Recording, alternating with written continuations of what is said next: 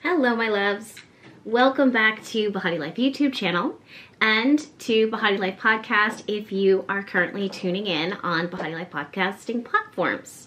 We're going to be talking about the Sagittarius new moon that's happening November 23rd, 2022, roughly around 6 o'clock p.m. Eastern Standard Time. At least that's when I pulled the chart. The last time I pulled this chart was late last year, early this year when I was writing the complete guide to 2022. So it's almost kind of like a trip down memory lane. So I'm going to allow myself to flow along with the energy of this chart. This is going to help me to not only work with my intuitive gifts, but also to share with you guys the things that I know about astrology and what it is that I see for the new moon and how I believe that it's best for you to work with this type of energy when it comes to manifestation and also preparing for energies as they show up within your life. I will say that this new moon does feel a little quiet and it also feels kind of cathartic. I believe that this has a lot to do with Uranus, the planet of eruptions and erratic changes, and Saturn, the planet of restriction and karma. They are starting to edge away from each other gradually. Uranus is retrograde right now, 16 degrees in Taurus, impacting our businesses, money, how we spend our money, what is valuable to us. And Saturn currently is now direct in the sign of Aquarius, which is working on leadership right now, believe it or not, and also social media platforms and how we network. Those two planets have been combating and butting heads all of this year.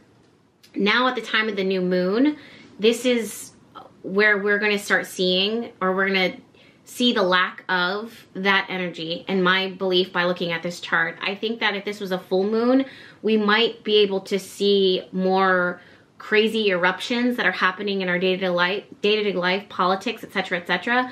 But it's this Uranus-Saturn square, the fact that it's separating, and also the new moon itself happening in the sign of Sagittarius. It's going to kind of calm things down, at least temporarily, at this time for the new moon. Don't expect that for the rest of the year because these planets are still going to be combative with each other, especially that Uranus is moving backwards and then will then eventually start to move direct.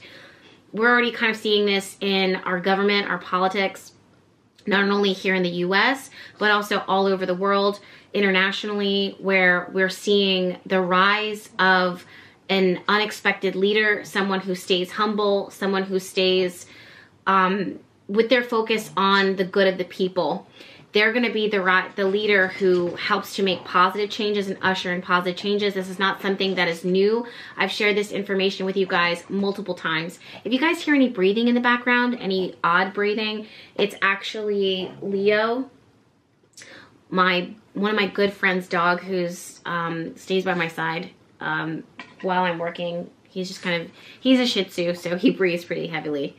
Shout out to Leo. Okay, the next thing that I want to talk to you guys about is that the obvious fact that this new moon is happening in the sign of Sagittarius. Sagittarius's energy naturally is connected to the idea of expansion and optimism. Also travel, exploration, and knowledge and spirituality. This is the type of wisdom that you don't learn here on Earth, but that you come here on Earth with. Does that make sense?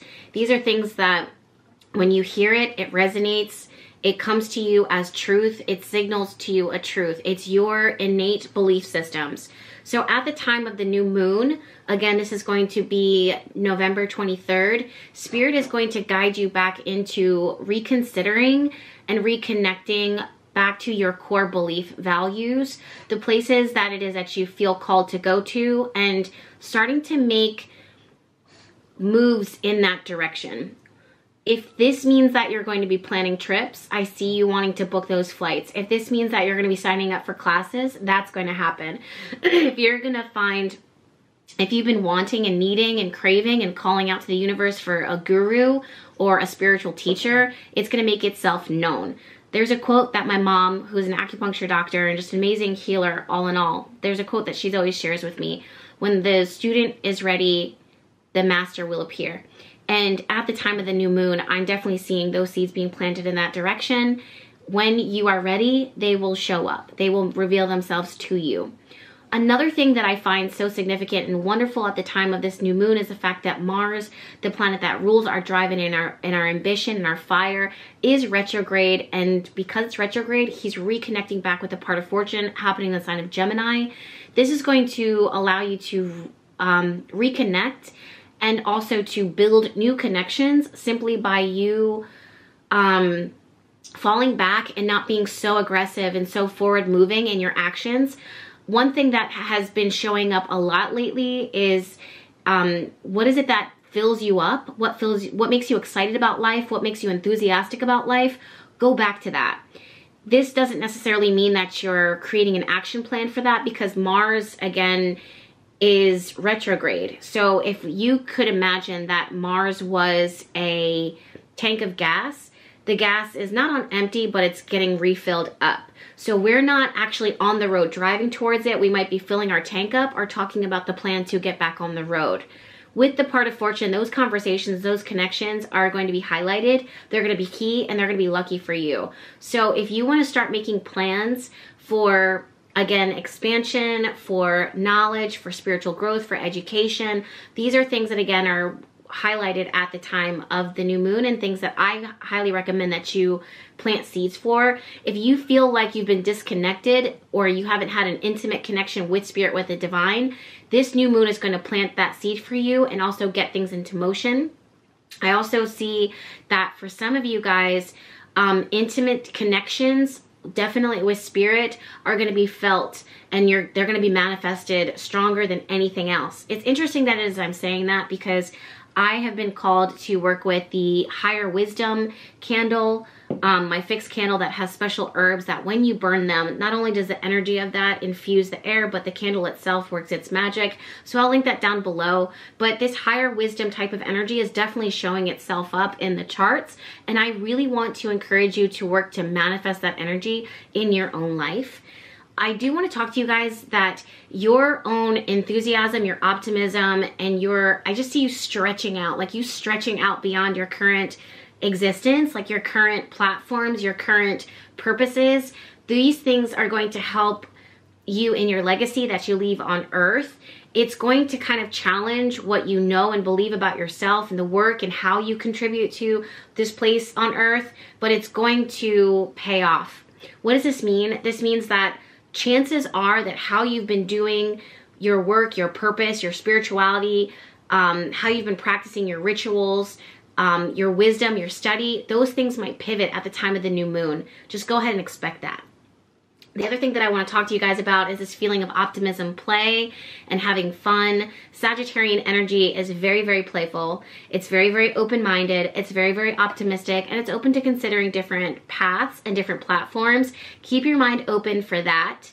Also, I do see this really strong connection about simplifying. I talked about this, I believe, in one of my recent upload videos on global predictions that I was channeling for the collective. So if you want to, definitely check out that video. I'm going to link it down below. But I'm also seeing that here at the time of the new moon, where there's a really strong need or a really strong desire to simplify your life. Something about simplifying your life maximizes your experience.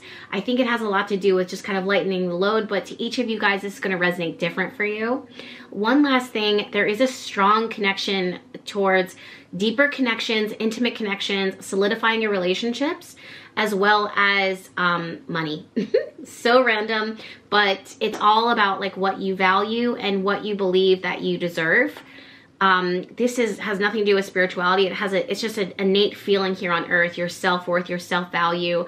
Do you say yes to certain experiences, or do you feel like you have to keep grinding? It kind of shows up in all the different areas of your life because that's how energy works in general. But for the most part, at this time of the new moon, I do see you guys working on deeper intimate connections and, you know, making like money.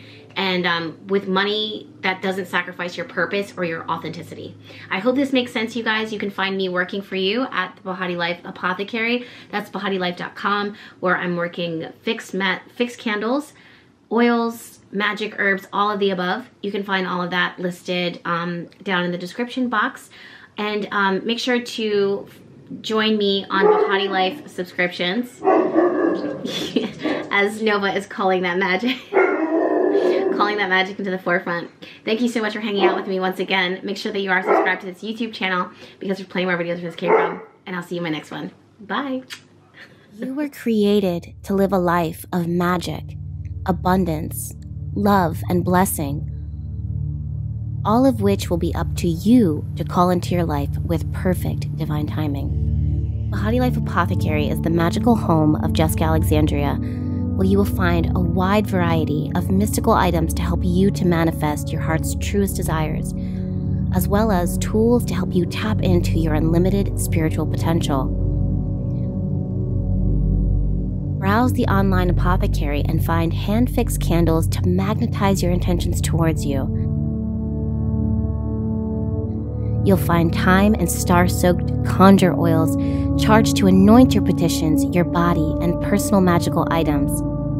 You'll also find the highest quality of herbs for creating your own potions and concoctions, and even reserve time and space with Jessica Alexandria herself, who will work with you to create something special and truly yours. Each item found within the apothecary are created with intention in alignment with the movement of the stars to make them even more powerful totems to bring into your own sacred space.